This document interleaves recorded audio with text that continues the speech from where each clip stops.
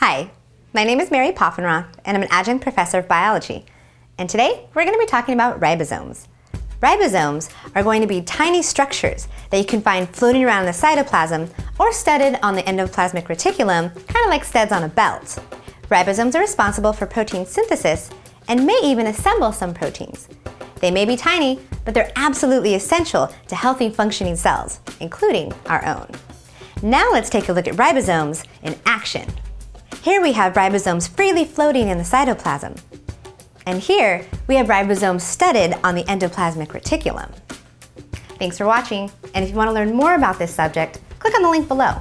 Or if you want to learn more biology, feel free to click on any of the links around me. And please, rate, comment, and subscribe to this channel. Or maybe, if you have ideas for more videos, send us an email at requests@mahalo.com. Thanks for learning.